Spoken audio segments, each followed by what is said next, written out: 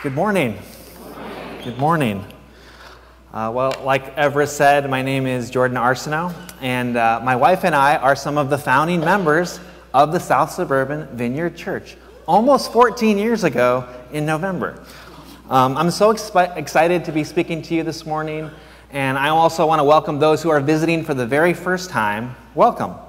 I also want to recognize those who are watching on Facebook and on YouTube and our iTunes podcast and through our website. You're more than welcome to visit with us here in Flossmoor if you're in the neighborhood. So recently I had the honor of working on a docu-series called Trouble on Tap. And this series is all about water insecurity. And it covers issues of droughts and floods, and toxicity and scarcity of drinking water in the United States. And so far we've done interviews about dried up lakes in California, and we've done interviews about PFAS, which is basically, scientists call these forever chemicals that are in the Cape Fear River in North Carolina. And in the latest episode of Trouble on Tap, we featured Chicago's 380,000 lead pipe service lines that go into people's houses, and the city's effort to provide filters and education. Lead poisoning is very, very bad for the brain, and over time people get exposed to lead. And I got to visit some of these houses, and it's kind of crazy what homeowners have to deal with in order to have clean water for cooking. And needless to say, I've gotten to see up and close how the issue of water security is a life and death situation, as water is an essential part of life. We drink with it, we cook with it, we grow with it, we wash our dishes with it, we wash our clothes with it, we wash ourselves with it. It's an elemental gift God has given us on this earth to help us survive and thrive. One of the first things that astrobiologists look for when they're looking for aliens on other planets is water, because water is an elemental part of life. Last winter, my family and I learned just how elemental water is for daily living. On Christmas Eve, I heard this loud boom come from the upstairs bathroom on our second floor, and when I came inside of it, water was gushing out of the wall like a high-powered hose. And a pipe had burst because of the extreme cold temperatures. So I had to turn off the water at the water line and wait until a plumber could come. But since it was Christmas, they couldn't come for 2 days. So basically we had to survive without water for a couple of days, and you don't know how much you need it until you don't have it anymore. Clean tap water was just something that I had taken for granted up until this point. Jesus says this in John chapter 7. Jesus stood and shouted to the crowds, "Anyone who is thirsty may come to me. Anyone who believes in me may come and drink. For the scriptures declare, rivers of living water will flow from his heart." And the writer John has this bracketed note. When he said living water, he was speaking of the Spirit, who would be given to everyone believing in him. Jesus describes the Holy Spirit as living water, a phrase that he used another time when he talked to the woman at the well. The Spirit of God is an essential source, just like water, but instead of refreshment, it provides us strength, meaning, guidance, conviction, and power for followers of Jesus. That said, the Holy Spirit can be a touchy subject in the church, because its manifestation can be in scarce supply in some congregations. And also, in other contexts, it's become toxic because of hype and manipulation around the supernatural. But whether we choose to ignore the Holy Spirit or we overemphasize its gifts, we're exhorted in Scripture to live by its power, which points us to Jesus. It's an absolutely essential part of life as a Christian. Today I have the privilege of continuing a teaching series that we're simply calling Explore. And it's all about life, faith, and meaning in our walk with Christ. And we're basing this series off the world-famous Alpha Course, a video-based teaching series that was started by a man named Nicky Gumbel in the UK. The Alpha Course has gone around to churches all over the world, including right here at SSB. Through its question-based approach, Alpha has brought many people to saving faith by helping them wrestle and help answer some of life's biggest questions in a safe, non-confrontational, non-judgmental way. Millions of people have tried Alpha, and it's been translated into 112 languages. So in an effort to engage the Christian basics for new believers and old believers alike, we're going to be jogging through the Alpha Course questions in hopes of exploring life, faith, and meaning in the Christian life. In the first week of the series, our founding pastor, Gino, asked and helped answer the question, is there more to life? And in the following week, Lauren, our prayer ministry coordinator, helped us wrestle with the questions of why and how do we pray.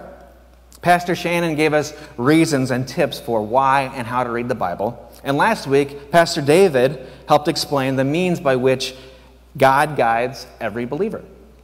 For this week, I have the pleasure to talk about someone really important to everyone who calls himself a Christian, the Holy Spirit.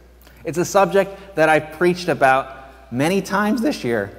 I've been on stage. It seems like every time I'm on stage, I'm talking about the Holy Spirit. But today, I'm going to help wrestle with and answer two important questions. Who is the Holy Spirit, and how can I be filled? Who is the Holy Spirit, and how can I be filled? So we're going to jog through the Alpha Course questions during this talk. And before we do that, let me pray.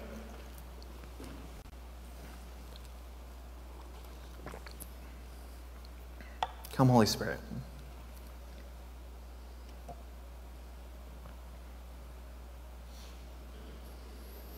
Father, I thank you your presence is here. It was here during worship, Lord. We could feel you. And so we just ask that you come once more, Father. I pray that you would put this subject on a really low shelf, Father. I pray that you would remove any nervousness about the Holy Spirit, Father. I pray, Father, that you would remove any myths about the Holy Spirit, Lord. I pray, Father, that our ears would just be open to hear what you have to say. I praise you and thank you for the Alpha Course and how many people that it's helped. And I pray, Father, that it would help people today understand you more clearly. And we pray these things in Jesus' name. Amen. So, who is the Holy Spirit? It's Halloween time, and we see lots of decorations around, and you see ghosts. When I was growing up in my churches, I didn't do Halloween parties. We did hallelujah parties. And we didn't tell ghost stories. We told Holy Ghost stories. But when Christians talk about the Holy Ghost or the Holy Spirit, or the Spirit of God, what do they mean? Well, in Christian theology, across all branches and denominations of Christian belief, followers of Jesus believe in a doctrine called the Trinity, which says that God exists at all times as one God, but as three persons: Father, Son, and Holy Spirit. So the way we wrap our minds around this mystery is that the Spirit is the means by which every Christian experiences God, now that Jesus isn't with us in bodily form. In John 16, Jesus says this to his disciples before he's betrayed and arrested.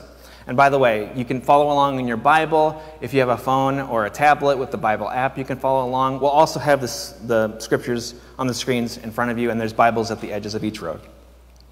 John chapter 16, verse 5.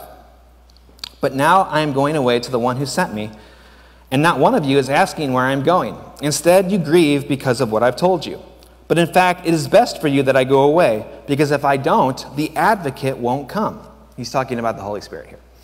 If I do go away, then I will send him to you. And when he comes, he will convict the world of its sin, and of God's righteousness, and of the coming judgment. The world's sin is that it refuses to believe in me. Righteousness is available because I go to the Father, and you will see me no more. Judgment will come because the ruler of this world has already been judged. There is so much more I want to tell you, but you can't bear it now. When the Spirit of truth comes, he will guide you into all truth. He will not speak on his own, but will tell you what he has heard. But he will tell you about the future. He will bring me glory by telling you whatever he receives from me. All that belongs to the Father is mine. This is why I said the Spirit will tell you whatever he receives from me. So in our present day, Jesus is now at the right hand of the Father, but he left us an advocate, the Holy Spirit. So now we experience Jesus and the love of the Father through the Spirit present with us now. But this begs the question, what has the Holy Spirit been doing up until this point? I mean, if the Holy Spirit is the third person in the Trinity, he can't have just shown up just as Jesus is leaving. Well, the following is a comprehensive history of the Holy Spirit in the Bible. This is like Holy Spirit 101. There's a lot of scripture that I'm going to bring up, and so it might be hard to follow along. But I just want to pull out some of the highlights of the Spirit's activity in the Bible. And the truth is that the Holy Spirit has been present since the beginning. It says in Genesis 1, verse 1, "In the beginning, God created the heavens and the earth. The earth was formless and empty, and darkness covered the waters. And the Spirit of God was hovering over the surface of the waters." So since the beginning, the Holy Spirit is the creative force bringing order out of chaos in chapter 1 of Genesis, and then breathing life into humanity in chapter 2. The Holy Spirit also shows up when he comes upon particular people at particular times for particular tasks. Later on in Genesis, Joseph interprets Pharaoh's dreams by the power of the Spirit. In Exodus, God's Spirit fills Bezalel and other craftsmen with special skills to work on in the temple. The book of Judges records the Holy Spirit coming upon Gideon and clothing him with power, and coming upon Samson and clothing him in strength. When King Saul begins to prophesy under the influence of the Holy Spirit in the book of 1 Samuel, people said, "What? Even Saul is a prophet?"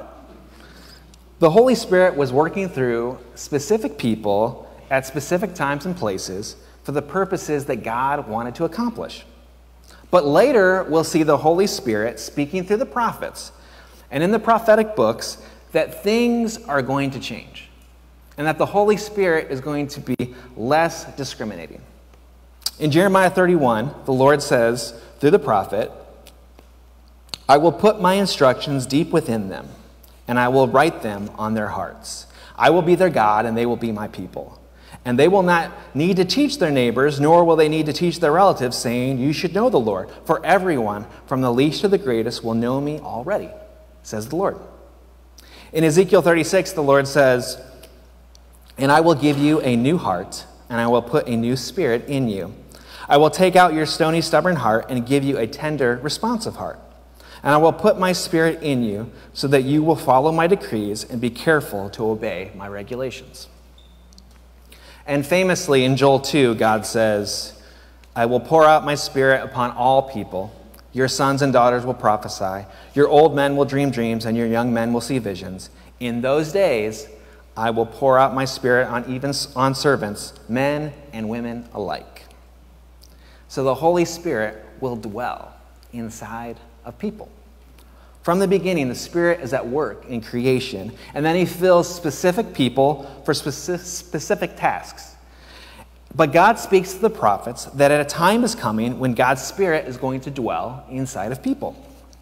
However, these prophecies remain unfulfilled for hundreds of years until Jesus shows up. When Jesus comes along, things start to get weird again. There's great activity in the Spirit on specific people. The Holy Spirit comes upon John the Baptist, and it comes upon Mary, the mother of Jesus, and it comes on Mary's cousin Elizabeth, and Elizabeth's husband Zechariah, and a man named Simeon. Then John the Baptist links up with Jesus at his baptism. And this is what we read in Luke 3. As he was praying, the heavens opened, and the Holy Spirit in bodily form descended on him like a dove. And a voice from heaven said, "You are my dearly loved Son, and you bring me great joy." Jesus received the power of the Holy Spirit at his baptism, and he was filled as he was tempted in the desert.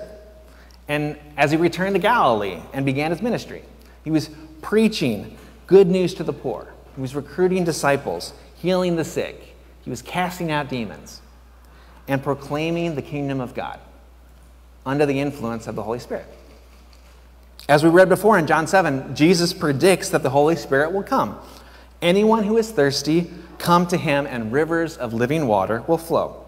And he described the Holy Spirit as the advocate, a helper or counselor, who is the Spirit of truth, convicting us of our sin and pointing us to the coming judgment. Jesus was then crucified on the cross and the sins of humanity and raised to life again after 3 days in the tomb. He appears to the disciples in a glorified body and begins teaching them.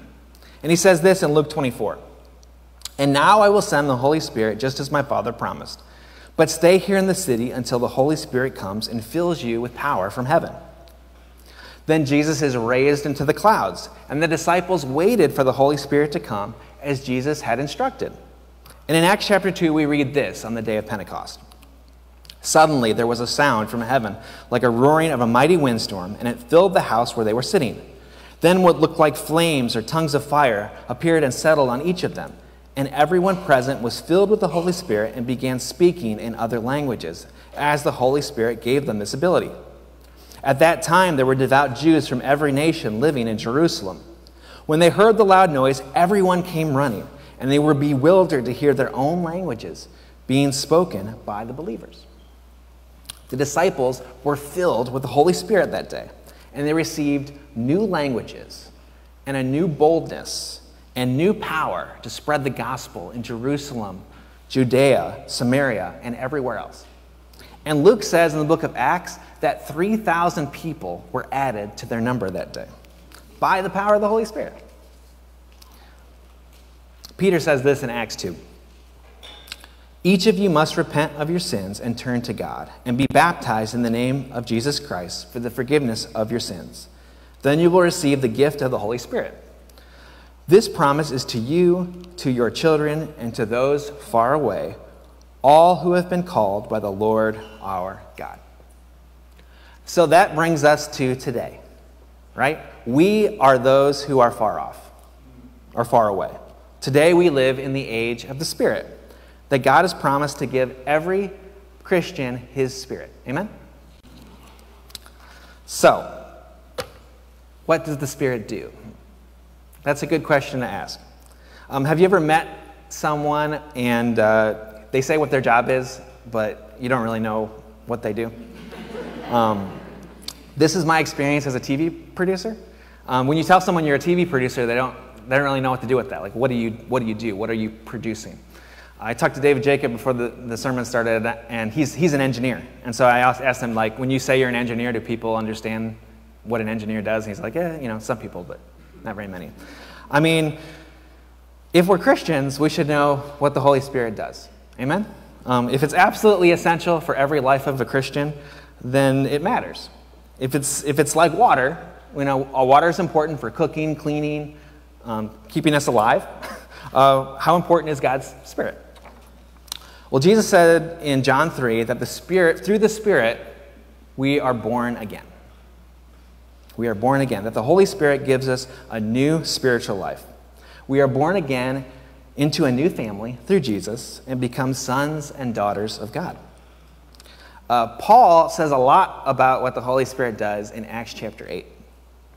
He says that the Holy Spirit frees us from the power that leads to death, that allowing the Holy Spirit to control us prevents us from sinning, that it promotes peace in our hearts and in our minds, and that the Spirit gives life to our bodies in the same way that it raised Christ Jesus from the dead, and that all who are led by the Spirit are children of God. The Holy Spirit offers forgiveness and adoption into God's family. Through Christ, we receive the closest intimacy with the Father the deepest experience of love, and the greatest security of salvation. God is so rich in his mercy, and he loved us so much that even though we were dead in our sins, he gave us life when he raised Christ Jesus from the dead. Now all of us can come to the Father in the name of the Son through the power and the intimacy of the Holy Spirit.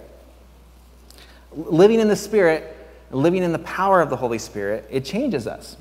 The Holy Spirit communes with us, and it helps us pray and enables us to understand God's word by his grace. And as we obey God's word, we grow in likeness to Christ, becoming more like him. And as we become more like him, we become unified as a family in Christ. And like all families, each member is different and is equipped with different gifts of the Spirit. Free gifts to each one of us for the common good of all. The Holy Spirit empowers us to be witnesses for Christ and empowers us to serve other people. And Paul says that there's this fruit of the Spirit that should be present if you know someone who's a Christian. Love, joy, peace, patience, kindness, goodness, faithfulness, gentleness, and self-control. The Holy Spirit is the water of life, the living water promised in advance so God could be close to us when we were drained of all hope, when the toxicity of this world was too much, and when our lives became dry and meaningless. So we've learned who the Holy Spirit is, and we've learned what the Holy Spirit does. The next logical question is, if the Holy Spirit is as essential as water, how can I be filled? Jesus is recorded as saying this on the last page of the Bible, Revelations 22. The Spirit and the bride say, "Come." Let anyone who hears this come. Let anyone who is thirsty come. Let anyone who desires drink freely from the water of life.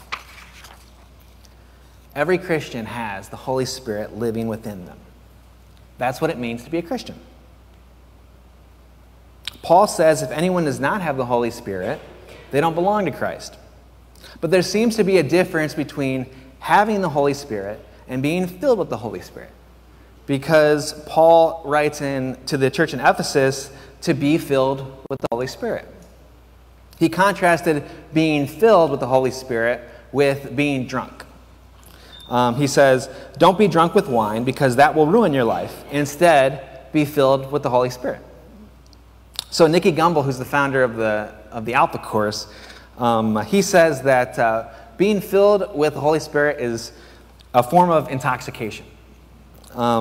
It's a sober intoxication. It's the only kind of intoxication that doesn't leave you with a hangover afterwards. It's not a one-off experience being filled with the Holy Spirit. You can be filled with the Spirit over and over and over again. And Nicky Gumbel also has a unique analogy for Christians who have the Holy Spirit living within them and those who are clearly filled with the Spirit. And he compares it to an old gas boiler with a pilot light, and the pilot light is always on. My mom has a gas boiler like this, and it used to scare the heck out of my twin brother and I when we were kids. It would make these loud noises when it would turn on, and you could hear these noises in the radiators throughout the house. My dad used to joke that there was a troll in the basement banging on the pipes with a crowbar, and that image is still stuck in my head. I feel like Kevin from the Home Alone movies. He's like scared to go in the basement.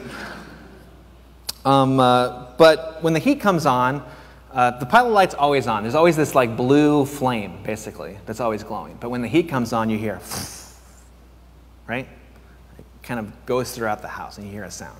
And so Nicky Gumbel, that's what he says that being filled with the Spirit is. There's some Christians who are pilot-like Christians, and so they always have the Spirit within them. But then there are some people that are Christians, right? And you can tell when they're filled with the Holy Spirit. On the day of Pentecost, there was a group of people who were longing to be filled. They were longing to be filled with the Spirit. They'd been praying, and then suddenly a sound like a blowing of a violent wind came from heaven and filled the whole house where they were sitting. They saw what seemed to be tongues of fire that separated and came to rest on each of them. So all of them who were longing to be filled with the Holy Spirit were filled. Every single one of them. They were longing to be filled. They were filled with the Holy Spirit, and they began to speak in other tongues as the Spirit enabled them. So I would say that if you are in these seats today and you are longing to be filled, you are desperate to be filled, you will be. You will be. Still, there are some here today who would say that they're not longing to be filled, but they're receptive to it. You're receptive to being filled with the Holy Spirit. And you'd have a lot in common with the Samaritan believers in Acts chapter 8. Acts chapter 8 says this: "When the apostles in Jerusalem heard that the people of Samaria had accepted God's message, they sent Peter and John there. As soon as they arrived, they prayed for these new believers to receive the Holy Spirit. The Holy Spirit had not yet come upon any of them, for they had only been baptized in the name of the Lord Jesus. Then Peter and John laid their hands upon these believers, and they received the Holy Spirit." So these Samaritans allowed themselves to be prayed for by Peter and John, and they received the Holy Spirit. So they weren't necessarily longing to be filled, but they were open to it. So I would say that if you're someone who is open but not longing to be filled, you can be filled with the Holy Spirit today. Still, there's some of you here that might be sitting here, and maybe you have your arms crossed, and you're hostile to being filled with the Holy Spirit. Just hostile. You know, all this talk of the Holy Spirit is just not, like, connecting with you. And you don't really agree with any of this stuff, or it makes you very nervous. You might be someone who says, "I'm just kicking the tires of faith. I don't even believe in God," like right now. Well, if this message about the Holy Spirit is making you feel hostile, then you might have a lot in common with the person who became the Apostle Paul. He was there with Stephen, who was the first person to be murdered because of their faith, and he was like participating in Stephen's martyrdom. And after that, he went around persecuting Christians, arresting them, and putting them in prison. And while he was planning to do more of that, he was on the road to Damascus, and he encountered Jesus. Jesus appeared to him in a blinding light. And Paul actually went blind while on the road. And this is what we read in Acts chapter 9. "So Ananias went and found Saul. He laid his hands on him and said, 'Brother Saul, the Lord Jesus who appeared to you on the road has sent me so that you might regain your sight and be filled with the Holy Spirit.' Instantly something like scales fell from Saul's eyes, and he regained his sight. Then he got up and was baptized. Afterward, he ate some food and regained his strength. Saul stayed with the believers. Paul was also called Saul. So Saul stayed with the believers in Damascus for a few days. And immediately he began preaching about Jesus in the synagogues, saying, 'He indeed is the Son of God.' All who heard him were amazed. 'Isn't this the same man who caused such devastation among Jesus' followers in Jerusalem? And didn't he come to arrest them and take them in chains to the leading priest?'" So here's Paul. He goes from a hostile individual persecuting Christians to someone who is filled with the Holy Spirit, preaching the message of Christ.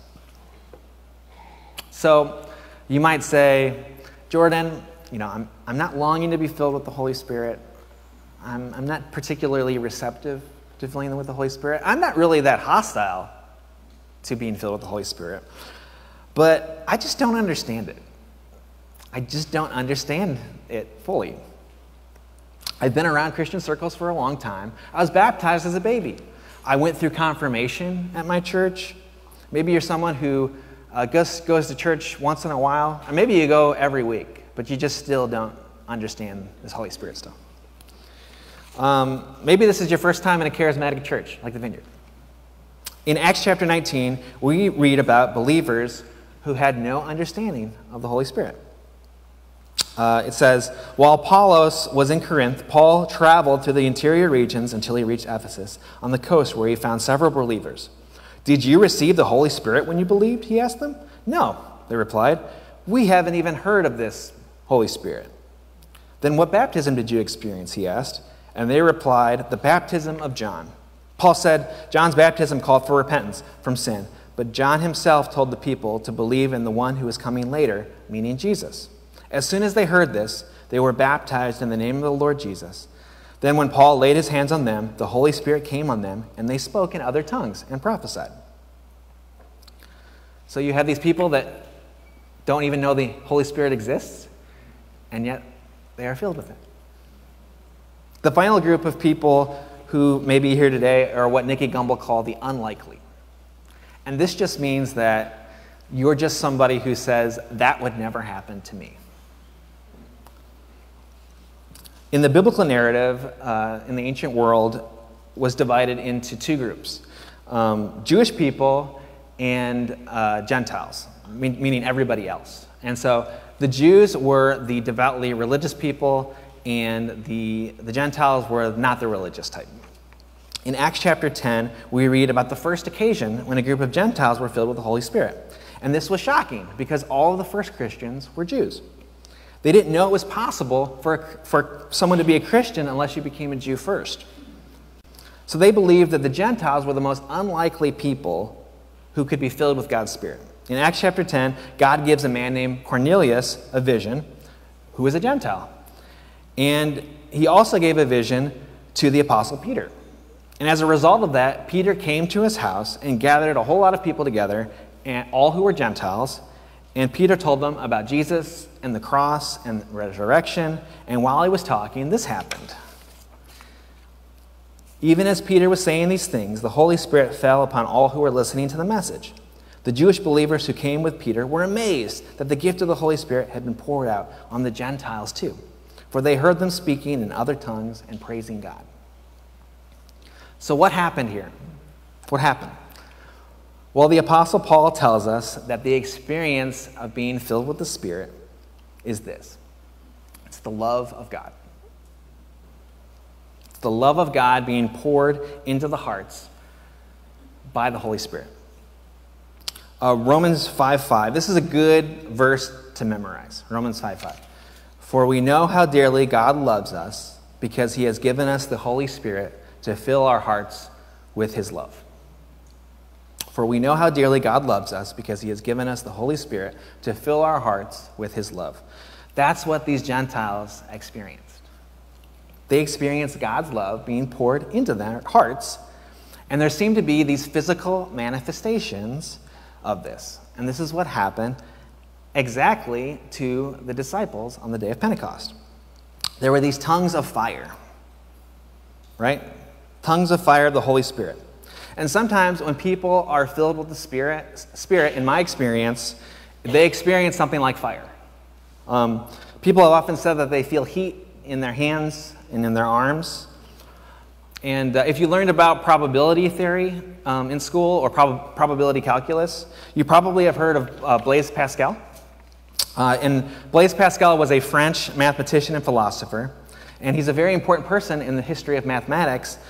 So if you've studied binomial coefficients, you probably know about Pascal's triangle.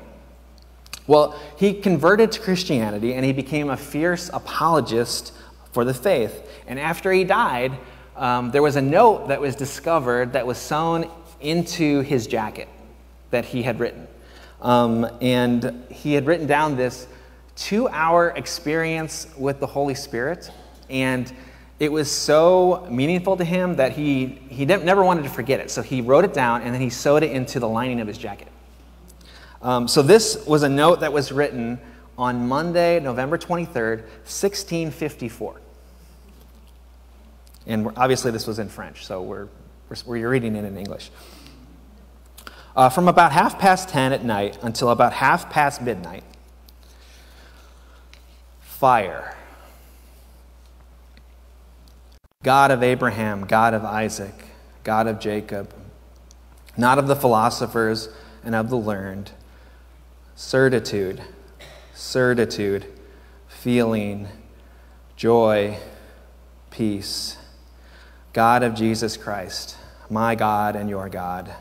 Your God will be my God. Forgetfulness of the world and everything except God. He is only found by the ways taught in the gospel. Grandeur of the human soul, righteous Father, The world has not known you, but I have known you. Joy, joy, joy, tears of joy. I have departed from him.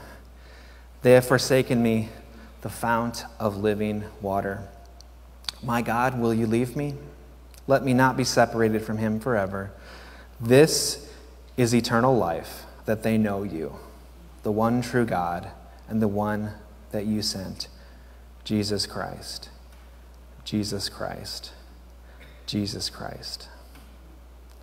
And he wrote a lot more than that, but I can't read it all because we're just going to be going on forever.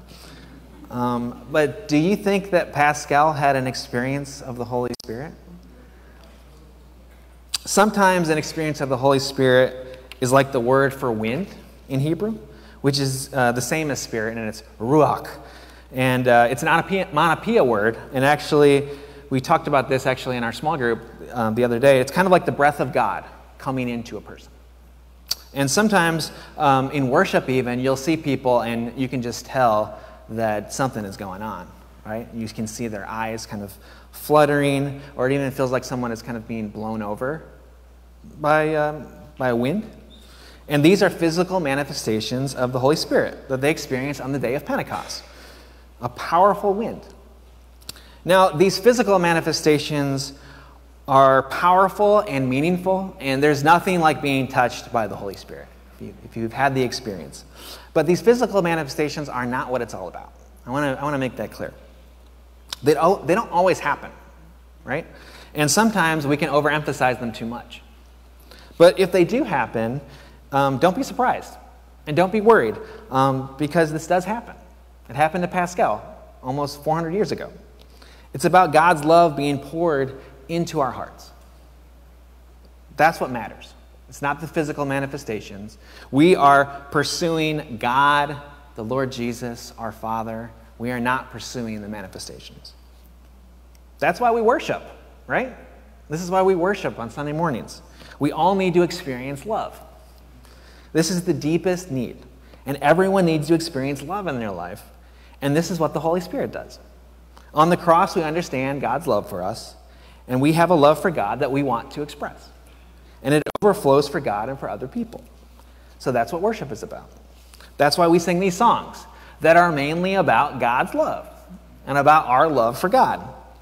And it's okay to express emotion in your relationship with God.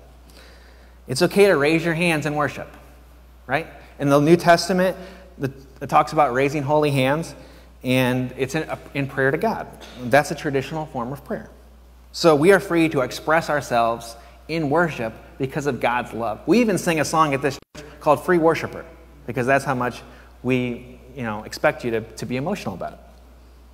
And if you read on the day of Pentecost, they also received a new love language. A new love language. They started speaking in tongues.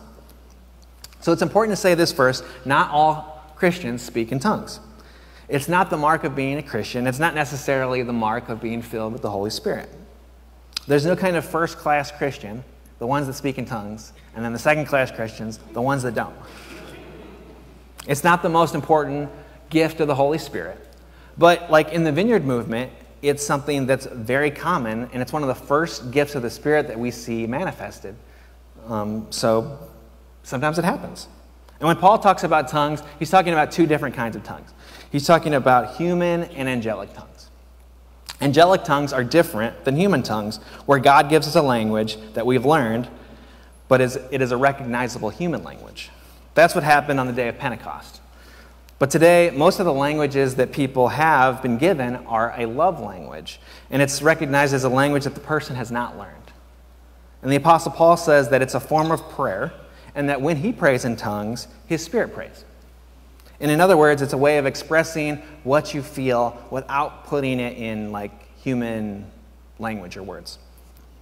It's just a beautiful gift that God gives some people, and it's not compulsory. You don't have to do it. You can start and stop when you want to. Paul actually says that you shouldn't do it in a public meeting because you might start to speak in tongues and no one can understand it. So if you're going to do it in public, you need some kind of interpretation. But he says in private, he speaks in tongues more. And if you want to receive it, you can receive it today. It's not something that takes you over. You are in full control, and you can start and stop when you want to. But it's a beautiful gift, which is something that God offers that comes from the Holy Spirit. And it helps us express our love for him in relationship. Amen? What are the barriers to being filled with the Holy Spirit? Worship team, you guys can come up. If you would like to be filled with the Holy Spirit, here's some of the things that might be going through your mind. The first thing is doubt. And doubt kind of goes something like this.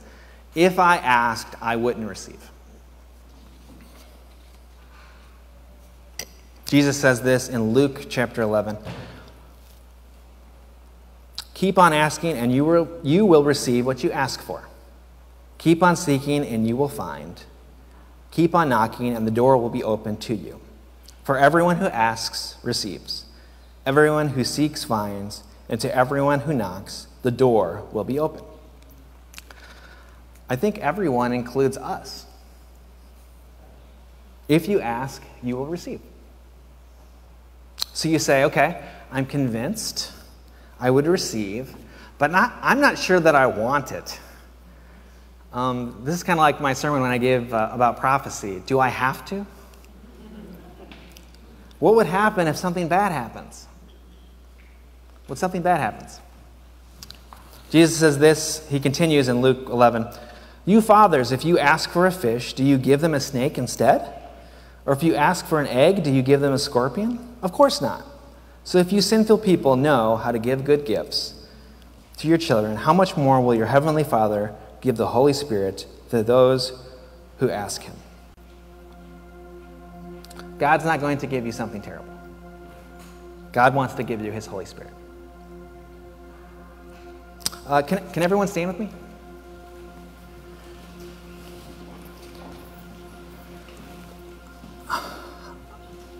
And can you just open your hands?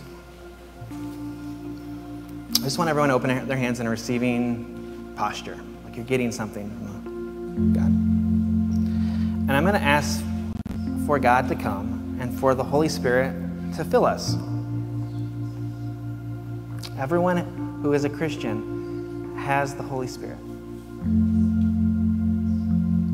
So I'm just asking that God stirs something in us.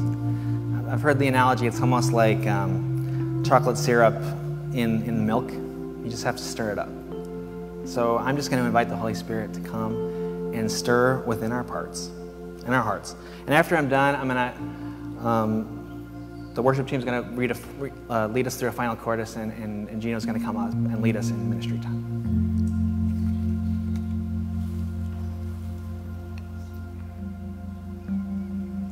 Come, Holy Spirit.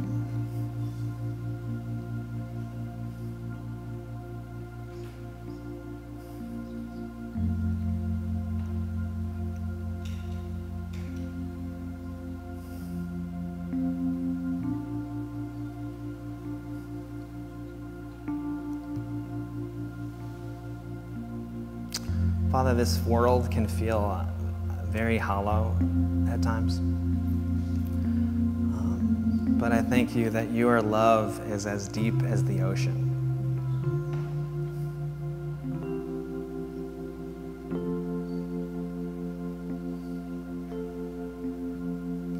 And Father, sometimes our lives feel like empty wells that are completely dry.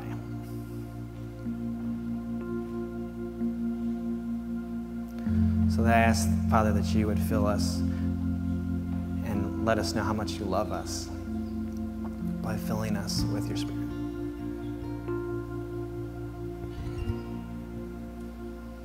Father, we pursue you and you alone, and we just want to be close to you. Wherever you are on the spectrum, whether we're longing, Father, whether we're receptive, whether we're hostile, whether we don't understand it, or whether we are just feel like the unlikeliest person in the world that you would give a touch to, I pray you would come.